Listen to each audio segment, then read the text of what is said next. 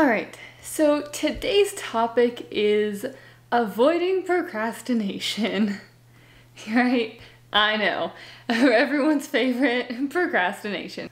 Well, I chose this topic today because, see, it is, what is it? It's Saturday over here, and I'm supposed to be working on homework assignments, working on various things, and I was just having so much trouble getting started and trying to find something to do because I'm waiting on some things before I can do other things. And I finally just said, you know what, I need to do something. I need to get something done today because I need to feel like I've had a productive day.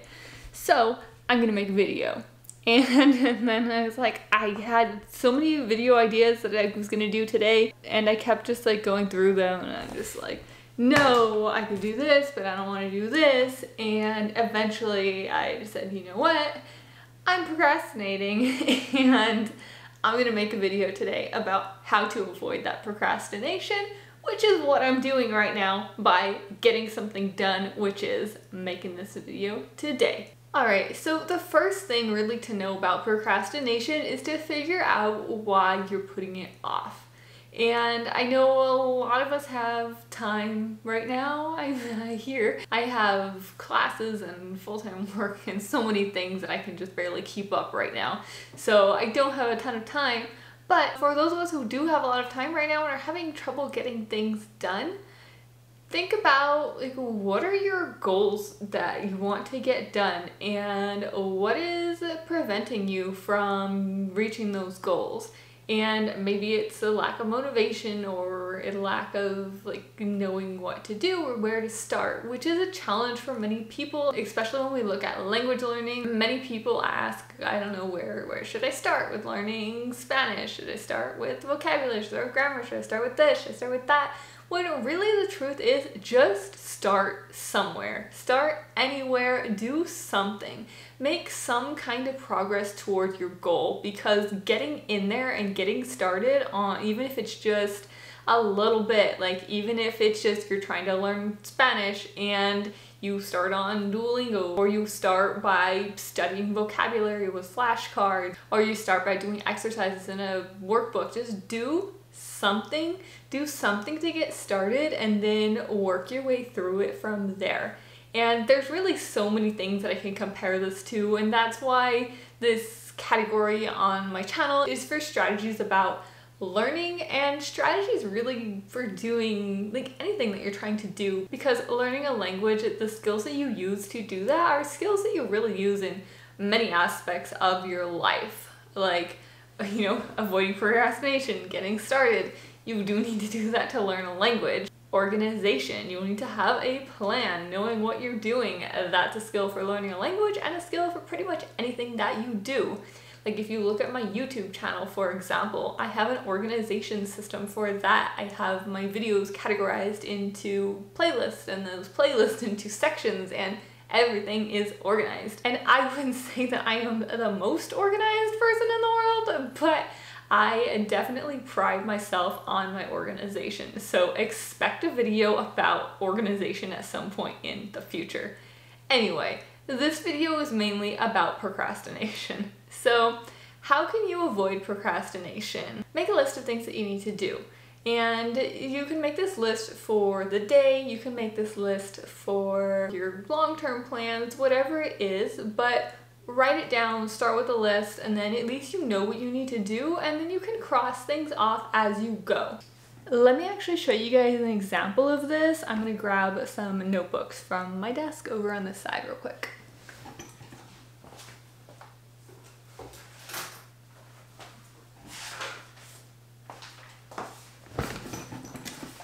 Alright, I am back, and so I've got let's start with this one. I've got a notebook for my YouTube and for my business that I keep all of my plans and ideas and just everything in here. So when I have ideas that I want to get started on something, I write it down here, and then after I make that video, then I cross it off of my list. So this notebook isn't all that organized per se, because it's kind of just got like, this page has learning strategies. So you can see like, I've got a whole page of learning strategy ideas. And then over here, I've got ideas for some Spanish videos.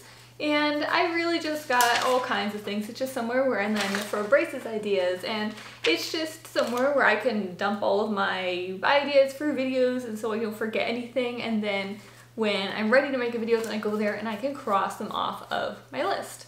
So I do this for my long-term planning, and then for my short-term planning, and when I have a day where I just don't know what I'm doing, I will just open up to a new page, and sometimes it'll be in this notebook, sometimes it'll be in a different one. And when I'm done with the pages, I like to rip them out so that everything's done and then they're gone. So that's why there's not a lot of pages in here with writing on them. But when I have a day when I'm just struggling, like I don't know what I want to do, then I'll sit down and I'll write it down. So I'll write down like, today, make a video. Today, finish an assignment for my class. Today, write a blog piece, which I haven't done for a while. Whatever it is, I make a list of the things that I want to accomplish in that day, and then I cross them off as I go through them. So part of the reason that helps me is because really the struggle is getting started. And that is my way of getting started many times, is just by making that list. And then I can see like, okay, this is what I need to do. It's really not that bad once it's broken down. So it helps you see it, and it makes it not quite as overwhelming. And I found that helpful to get started. All right, and then I have another notebook that has my classes. So I mentioned in one of my videos to you guys that I am taking Spanish classes currently. I'm working on my second bachelor's degree in Spanish. And this is how I keep myself organized for that. So I've got my first section, like today we're in week 8, so we've got my week, and then I've got my topics for each of those that I have to get done. So when I get them done, then I cross them off my list, and I also write the date that it's due so I can keep track of that over here. And I have 3 classes. So I write the title of the class, and then I write the assignments for the week, and then I do that for each one of them. So as you can see here, my 3 classes, and then I use highlighters as well. So I use the pink to indicate that I'm waiting for the instructor to provide feedback for my essay so that I can revise it. So I'm waiting for that. So that tells me that I have to come back to it. And then I use the orange to tell me that I am looking ahead into this. This assignment is not due until the following week, but I put it on here so that I know it's something I need to get started on. I have a project. I have 2 of those projects coming up that will be in week 9. And then these that aren't highlighted, that are not crossed off, those really should be highlighted. Those are things I'm waiting for discussion forums. I'm waiting for someone else to post. And I just noticed that my overhead light has been on this whole time, so this video is probably kind of yellow. I'm gonna see what I can do to fix that when I go to edit it, but unfortunately it's probably just gonna be kind of yellow. And I usually either use natural lighting like I'm doing right now, or I set up my lights and I turned that off, but I didn't turn it off. So this is what we have today. We'll work with what we have. So anyway, back to that. So you probably see, like with that, part of my way of avoiding procrastination is that I set my own deadlines. So right now, even though it's going to be week 8, starting like now, going through to the end of next week, I already finished most of the week 8 assignments because my goal is to finish all of my assignments 1 week ahead of time. But that has its own challenges because sometimes I have to wait for other people so that I can respond to them, or sometimes I have to wait for the instructor to post assignments that aren't available yet. So that's why I write it all out and then I mark them that way, and then I can move on to the following week and not have to keep waiting, so like waiting to move forward on those. I can go on to the next week and start working on assignments, and then I can go back when those other ones are available and then I can finish those. So that's why I mark them in that way, and that organization system helps me so much.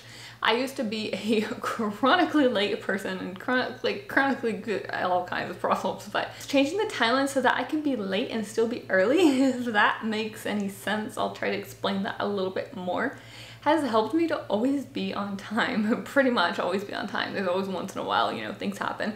But what I do is, like, if I'm going somewhere, I have to be there at 8 in the morning. I plan to be there at 7 because I know I'm gonna be late. I just know what I'm going to. So I plan to be there at 7 and then I'm getting there at like 7:30. So then I end up being early even though I'm late according to my own plan. So this is the way that my brain works, you guys.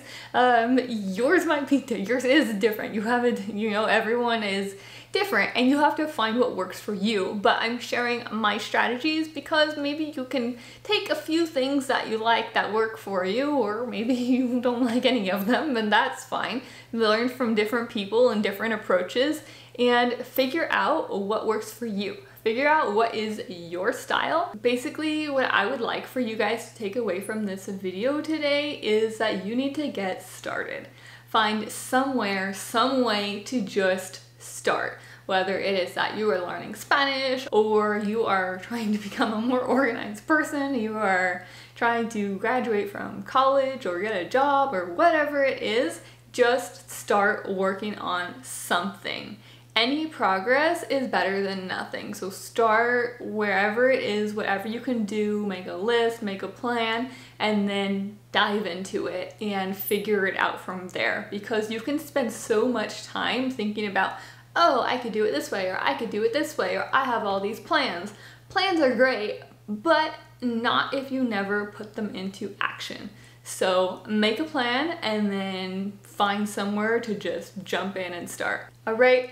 I hope that this was useful to you guys and not just too much of me rambling. If you do like these kind of videos, please let me know.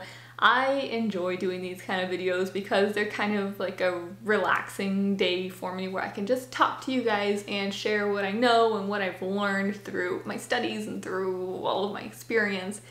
And yeah, I like having these kind of sit down and chat kind of videos once in a while. But let me know what you think, and I will be back here with another video for you guys on Monday. Ciao!